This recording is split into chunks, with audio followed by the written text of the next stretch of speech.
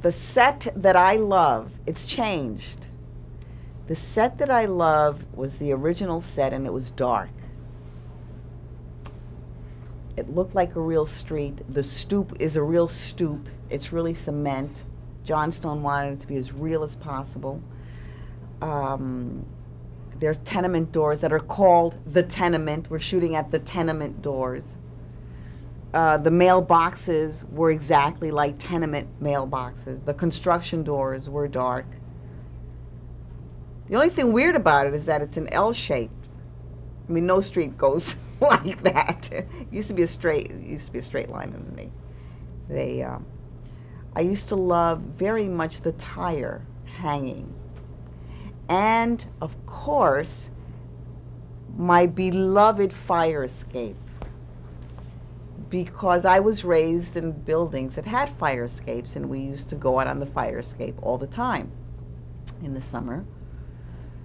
And there was community life, went out on the fire escape. And, of course, there's the West Side Story kind of Maria thing also happening.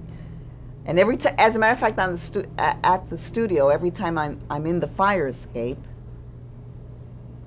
the crew would start going, and it was great. That's a real, to me, it's a very Puerto Rican icon in my mind. That's certainly, many people use fire escapes, but I love the fire escape. I love playing scenes in the fire escape. And I love the tire that used to swing. And then there was an old box of toys, an old beat-up box with a hole in it. And I used to love that, too. And we used to wear regular clothes, run-of-the-mill jeans, because the idea that we were a normal neighborhood that were just vexed by these bright puppets, so they really stood out. That was the contrast. And that was the set that I loved the most. It's changed now. It's a little brighter because now we're competing with other television shows.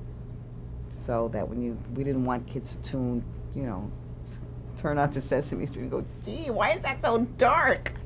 When all the other shows were so bright. So I think that we've brightened up a bit.